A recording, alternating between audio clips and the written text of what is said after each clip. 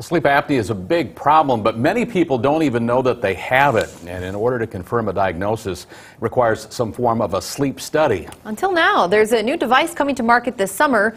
Michael Konopasik has the story. Those sleep studies can be an inconvenience, whether you're at a clinic or at home, being strapped up to measure breathing. But a device with some initial FDA clearance that could soon be on the market through prescription could be a game changer. That's a small sensor.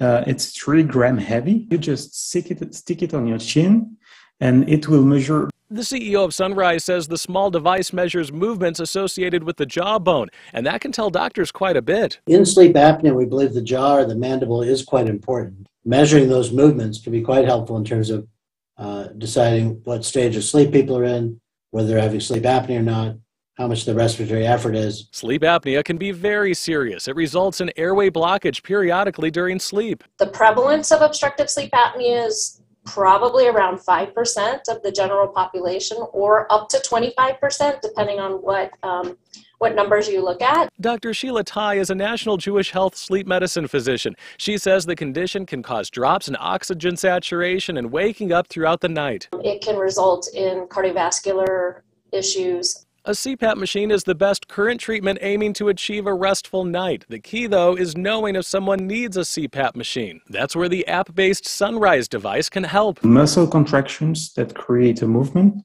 that we're picking up and that we've been able to, translate into what it means, what your brain is doing at night to keep you breathing. Physicians will get information to help diagnose from an online portal. Easy for the patients, easy for the healthcare professionals. And depending on the patient, Sunrise might be just enough, or additional sleep studies could be required. Sunrise is expecting a June launch in the United States.